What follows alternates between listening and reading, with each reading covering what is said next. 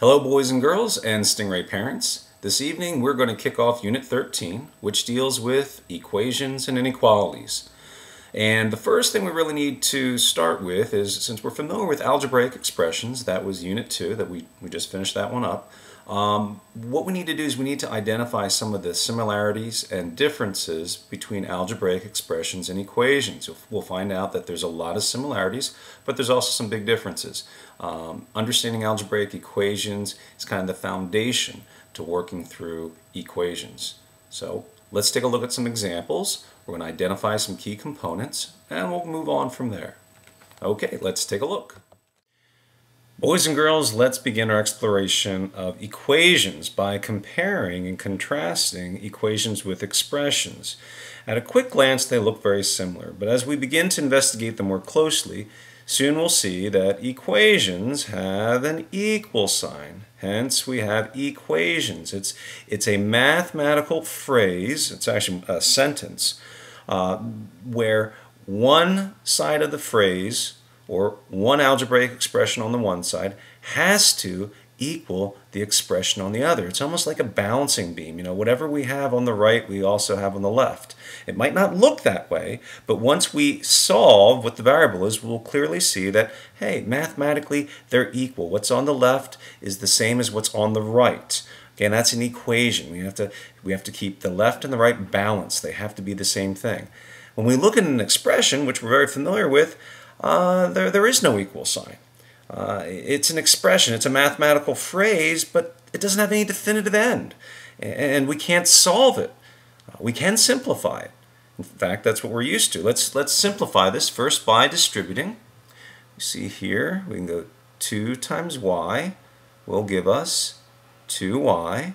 We continue to distribute. 2 times the 3 will give us 6. We bring down our addition sign.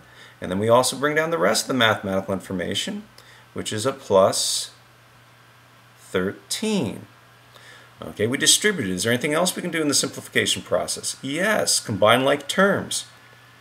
Here we have two whole numbers, or two constants, 6 and 13. When we add those two together, we get 19. And then we bring down the rest of our mathematical information. And there we have it, 2y plus 19. We simplified this, but we didn't solve it. And we're left with an algebraic expression. It's a phrase, a mathematical phrase, and that's it. But the unique thing, and what's special about equations, and we'll also learn too later on about inequalities, is not only can we simplify, but we'll actually be able to solve for what this variable is. That's the really cool thing. Let's begin by, first of all, we're going to simplify the equation, if we can, and we can.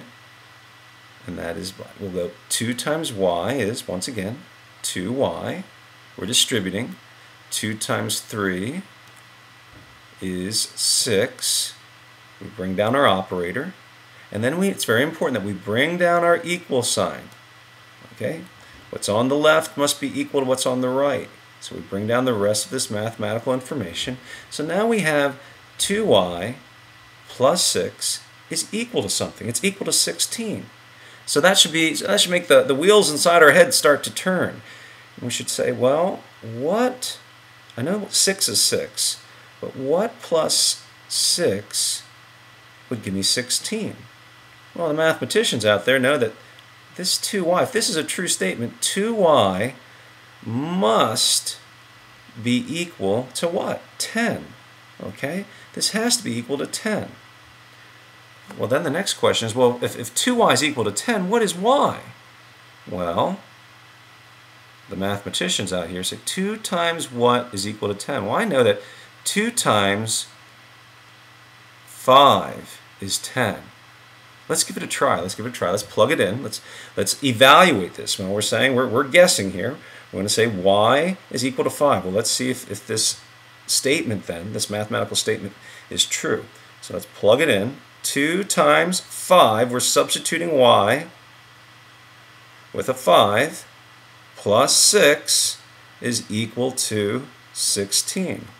Well, 2 times 5 is 10, plus 6, yeah, that is 16.